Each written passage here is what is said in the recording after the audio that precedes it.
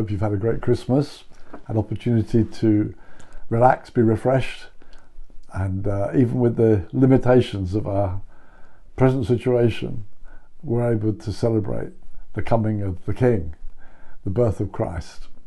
I guess you may even have come across that passage, unto us a child is born, unto us a son is given, and the government should be upon his shoulder, and of the increase of his government there'd be no end.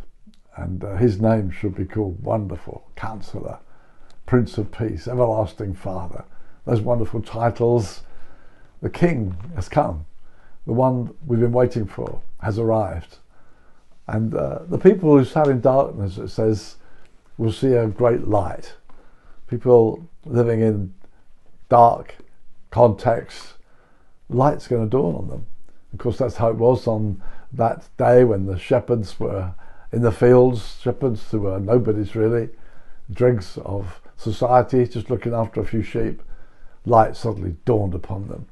And the coming of light that lightens every man, was coming into the world. And of course, of the increase of his government, there'll be no end. This wonderful promise that this government is going to keep on growing. And it's interesting, it says in that very passage, it would be like the battle of Midian. It says that in Isaiah 9, where it talks about this wonderful king who's coming. It'll be like the battle of Midian. Of course, the battle of Midian is the story of Gideon, and how, the people in the darkness of that valley suddenly saw a great light. 300 lamps were suddenly lit, and a great victory was won.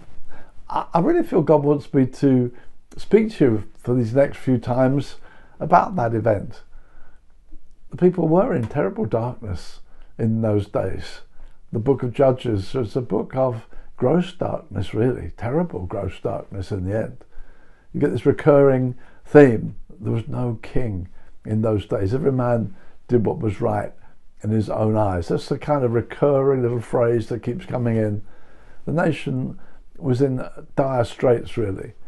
It says the people who had known God had passed away, the generation that knew the Lord and the things he had done. In other words, the Joshua generation had passed away. And the Judges is in a kind of valley between the great victories of Joshua and the wonderful exploits of David. God will always raise up his anointed servants. God will increase the government of Christ. There's no question about it. It's going to happen.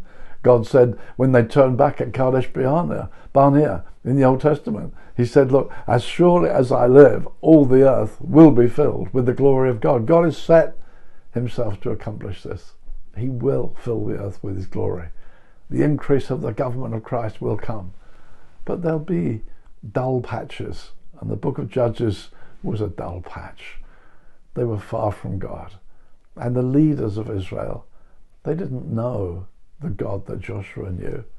It's so sad when the people of God are led by leaders who don't really know God and try to find some other way. I feel, sadly, we've been living in such a time where it's not evident that the church looks like it knows God at depth. But God had not finished with his people.